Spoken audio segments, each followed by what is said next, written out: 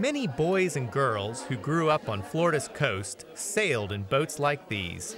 During the annual Country Jubilee at Heritage Village, those once young sailors recalled just how easy it used to be to get out on the water.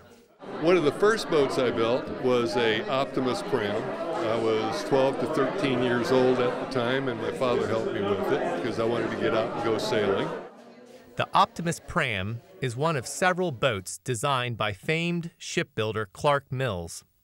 A collection of boats dating from the 1940s to the 1960s are on display at the new McKay Creek Boat Shop, which is modeled after Mills' own former shop. This boat shop is fairly new, and it has been put together by a lot of volunteers who care deeply about our boating history here in Pinellas County and in Tampa Bay. It may surprise people to learn that many years ago people traveled from Pinellas County over to Hillsborough and Tampa by water using boats and ferries, and I don't know why we're not doing that today because it's such a part of our rich history here. The boat shop was built with community donations and volunteer labor.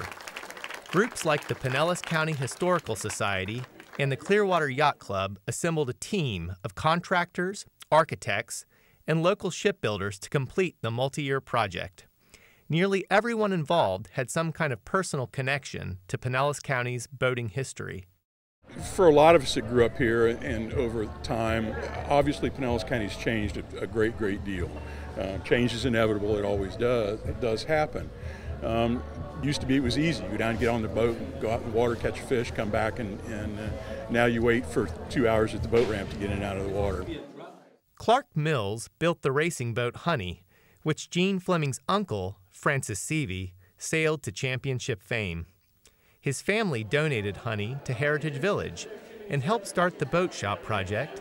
To remind people that what an integral part of Pinellas County history, not just boat building, but waterfront activities, I think is incredibly important for people to remember going forward, because Pinellas County is only going to get more urban, our world's only going to get more complicated and fast-paced. So it's a good place to come back and relax and think back on how it used to be. The McKay Creek Boat Shop will also be a place where today's shipbuilders pass the craft to the next generation.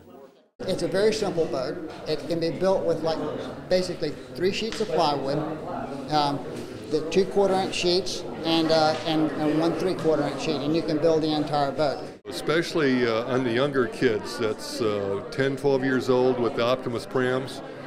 You could still, if a father-son got a set of plans, they could still build one. I'm shooting from the hip, maybe $150.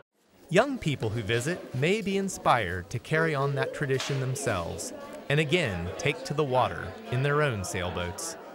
I'm Josh Boatwright, inside Pinellas.